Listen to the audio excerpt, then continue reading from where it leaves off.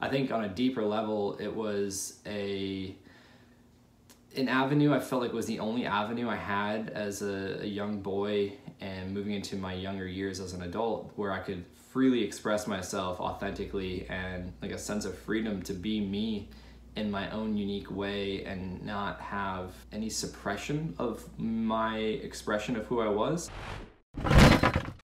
I think what stands out and what first comes to mind about why a bike was so special to me was because it started out as a form of transportation, just kind of freedom to get around through the neighborhood to my friend's house, which obviously led me going to skate parks and stuff like that. But I think on a deeper level, it was an avenue I felt like was the only avenue I had as a young boy and moving into my younger years as an adult, where I could freely express myself authentically, and I gained a lot of confidence through developing the skill on my bike. And it just felt, all that to say, like the word that summarizes everything is just a freedom, like a sense of freedom to be me in my own unique way and not have any suppression of my expression of who I was. And then of course, as I got into competition, which is an interesting area I've dove into trying to understand my past programming, leading me into a place of judgment as a career with former insecurities growing up. But it was a place for me to express myself freely. And then of course, as I got better and wanted to produce better quality contest runs or video parts, or promote my sponsors and things like that, then of course the insecurities came and the self-judgment and worry and doubt. But even through all of it, it was like my place of confidence. It was my place of mastery.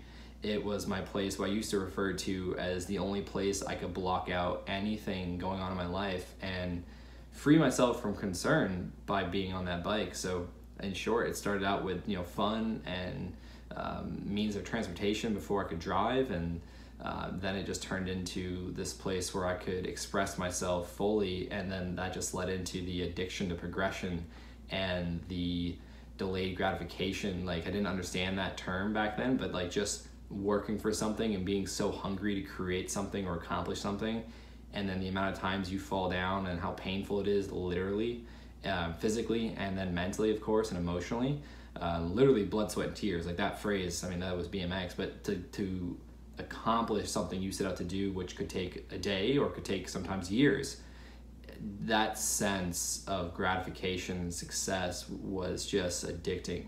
And then the level of progression, which I think is what every human being craves at the end of the day, is momentum, like feeling like you're moving forward, you're striving towards something. It just took over, and then it just obviously became big aspect of my life, like the sole focus of my life, which led me to dropping out of high school, leaving my family at 17, moving 14 hours south to North Carolina to pursue that path.